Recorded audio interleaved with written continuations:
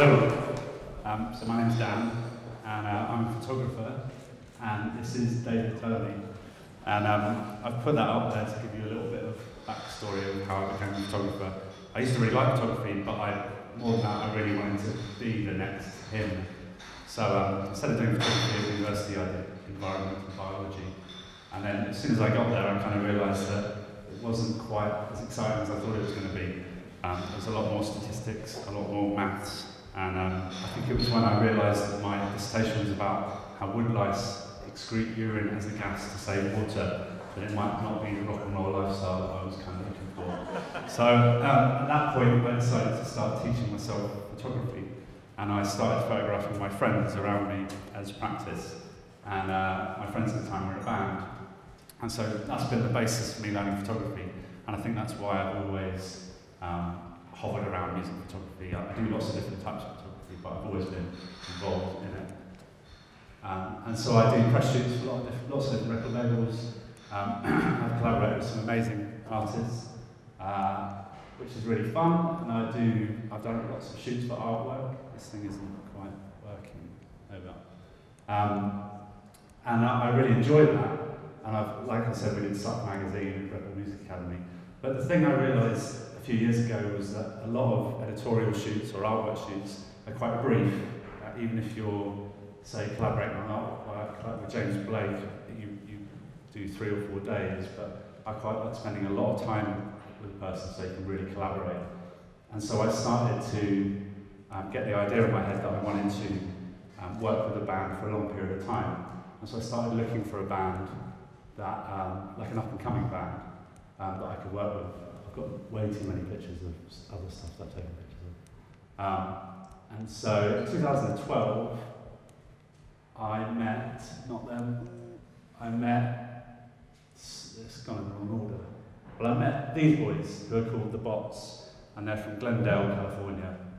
And the guy on the left is Micaiah, and the guy on the right is Anaya, and they're 2 brothers. And I think at the time Micaiah was 19 and Anaya was 15. And I listened to their music, I really liked their music. And then when they walked into my studio, I realised that they were the band that I'd sort of been waiting for. They're super fun, really chilled, really unassuming, really funny. They're a bunch of teenagers skateboarding and bouncing off the walls. And Anaya's got massive hair and braces and knee-high socks. So as soon as they walked in, I wanted to work with them.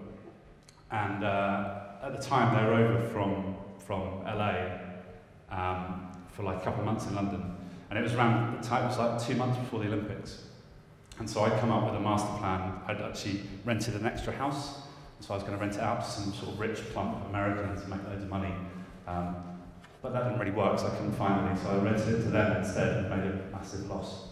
But it was kind of cool because they were in a house around the corner from me, so we were just hanging out. And I didn't have a specific idea to produce a photography zine or anything like that, but I just wanted to photograph them a lot. And so anyway, it turned into Stop Et, which is a photography zine that I made with them. They like writing their name backwards for some reason, because it looks cool, but it confuses everyone. So that's why the zine was called Stop Et. But at the time, I'm getting ahead of myself, at the time I didn't really think it was going to be a zine. We just talked about going on tour. And so they had a little European tour, and so I went off with them in a little van. And this is in Belgium, I think. And we've been driving along and I spotted this meadow that I really liked. And so I told them to get out the van and go and stand in the meadow and eat an ice cream, I think.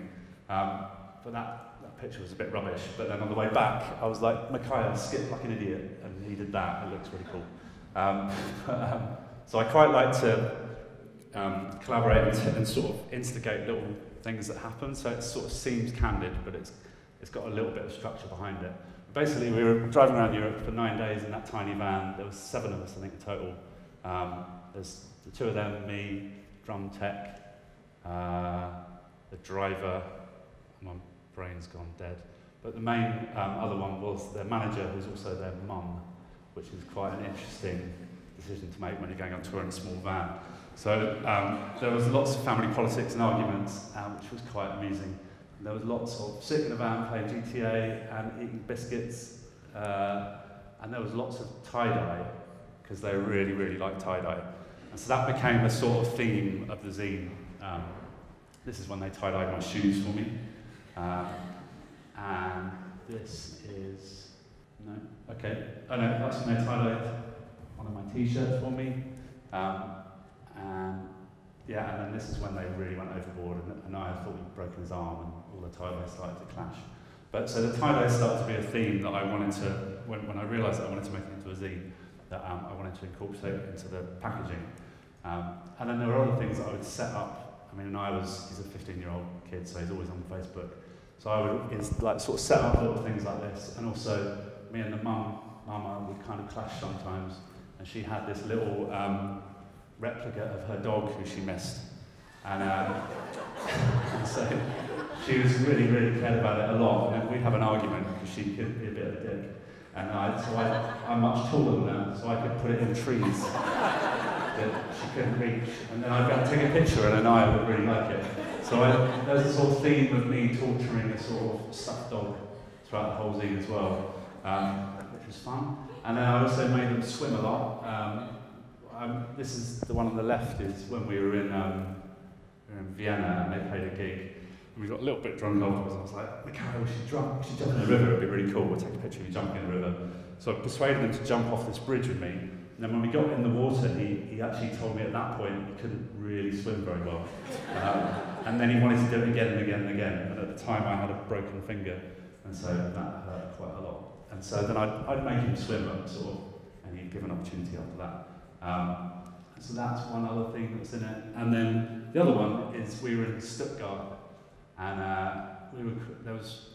we got there really early, I think. And I just looked up things to do in Stuttgart, and I found the Schwein Museum, which is the world's biggest pig museum. It is the world's premier pig museum, and it has 38,000 pig artifacts, and some really bemused German tourists with an eye in the background. And so, for me, it was amazing, because that's like, they had like a bank vault put into the museum and filled it full of piggy banks. So for me, this is much more interesting than like photographing. I don't want to photograph them playing a gig, because like, I don't really find that interesting, but put them in a bank vault full of piggy banks. It's much better. Yeah, and there was a BDSM floor in it, which was really weird. With a woman breastfeeding some piglets, and Anaya, he's 15, so he was just like, whoa. And then this is my favourite, which is Pig Lemmings with Jesus, which is wicked. But anyway, so that all sort of formed together into a kind of narrative of some format. This thing doesn't really work. Oh, there we go. So anyway, when we came back, sorry. That one, yeah. When we came back, we still hadn't really got the idea of making it into a zine, but I definitely wanted to print something. And so by this point, they were living in Dartford, and we had these meetings, Skype meetings, and so this is my favourite one. It was Sanaya at the bottom right. And I was also watching American football, because I'm quite a big American football fan, and we were also watching Felix Baumgartner jump out of a space balloon, and then I've got my Domino's Pizza delivery tracker. That was a good day. And then we came up with the idea of like incorporating tie-dye packaging into it somehow. And so I found some Russian ladies who were amazing and sewed these bags together, and then we tie-dyed them. Go to the next one. Dan Wilton. You know. The ocean blue and the red kind of form a violet. Oi! For the chance again. Don't hate, just appreciate. Hello, mate. My name is Dan Wilton.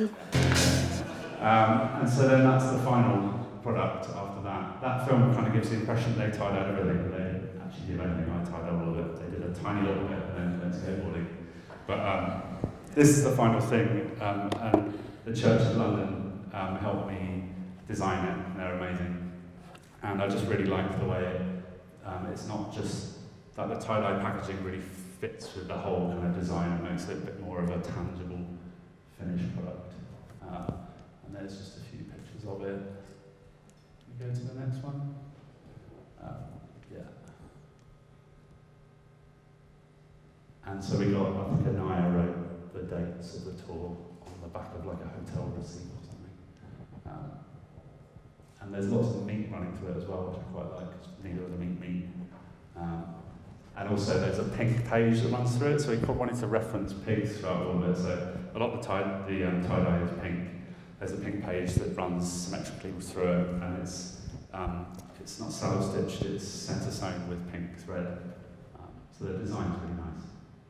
And then we had a little launch party, which is when I thought everyone would finally figure out that Stop It is the box backwards, because the vinyl, you could see from the inside, and it sort of said the box, but no one understood it at all. He didn't understand it. And then from that, it sort of led to more collaboration with them. So I got to model a shoot I did for Lazy Oaf recently. And it's just really nice because it just keeps on going. And they were super stoked to get paid to wear clothes. They didn't really understand the concept, but they liked it. And then I'm doing another zine with Stevie G, collaboration with him. When they were last over, I took them to Thorpe Park and put them on roller coasters. And Stevie G's going to draw stuff over the top. And yeah, so it just keeps going. And that's kind of it. Thanks.